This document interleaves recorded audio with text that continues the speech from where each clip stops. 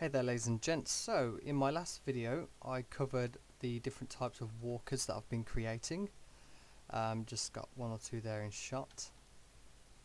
So there was a simple spider, the robot, R-O-W bot, and the little stomper as well. One of my little ideas as I was going past them was just to see how far I could actually take this one. It's a simple motor, it just rotates and it takes a step. For those who haven't seen that video, I'll just figure out my keys. Okay, so the motor runs in reverse, and when it rotates round, as you can see, it very simply takes a step. The whole object gets lifted and it steps forward. That simple. So what I was going to figure about doing is how many of these could I stick together and would it work? And ta-da! There it is. I've gone with the 4. Just because it's big and it's kind of symmetrical as well. Currently it works as left side and then right side.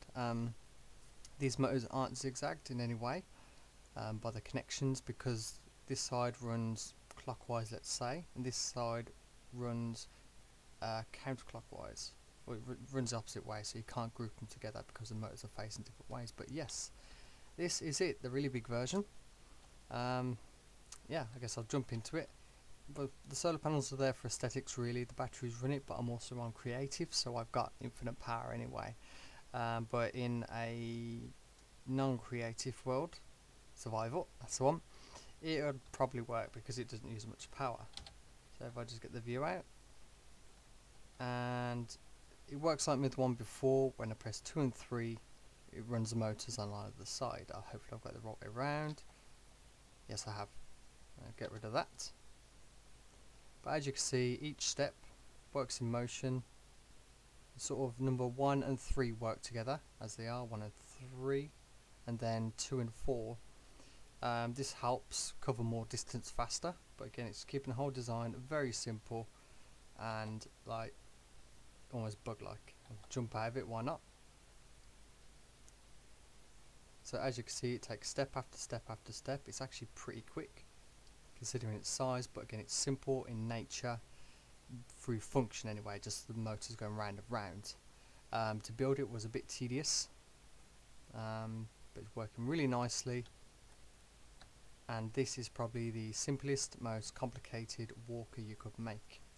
To get the legs synchronized, what I do was turn them all on and then reduce the torque on the groups. So the first 2 were grouped together. I didn't physically group them, but I controlled click them together, and then reduce the torque until it falls in the right pattern, and then did it to the rest to make them fall into sync to get this nice continuous walk out of it.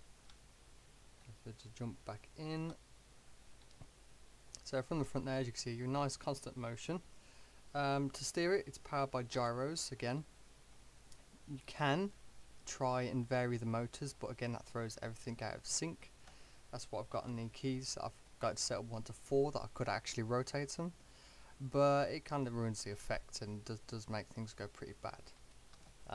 So I've got some gyros just on the bottom there, and of course whilst in motion you just give it a little tweak.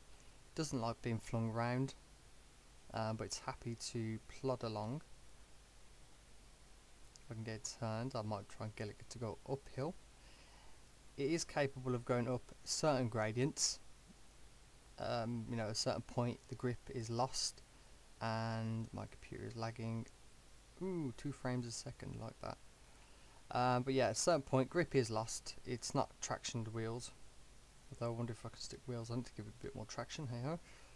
And yeah, it does just keep going and going as much as it can.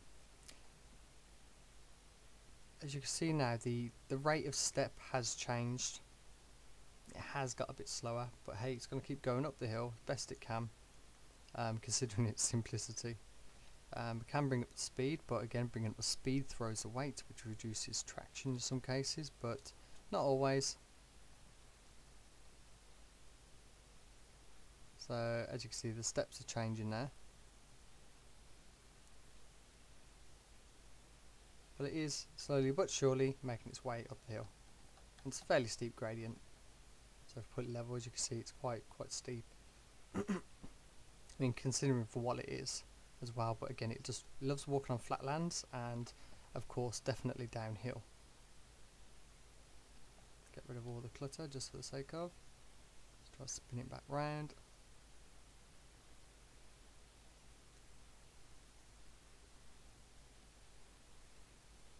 Yeah, of course walking downhill, like I say, he doesn't mind that one bit. He gets the most out of the step as well. But that is the most simplest walking complicated robot I can come up with.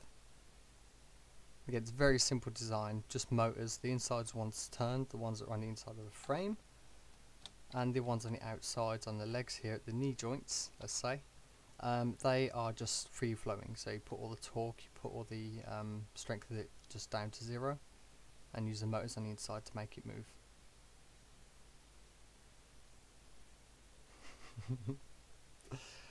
With this one, the longer you make this middle joint here that's going round, that's the equivalent of its step. So if it's 4 or 5 blocks long, it's going to make essentially a bigger step because it's going to cover a bigger circle. But it will mean it will also lift it higher as well, and you may have to make the frame longer to compensate for the space. So it's got a ratio, but all in all, very simple, very elegant. And if you come across getting these cyber dogs or such, maybe you could just squish them.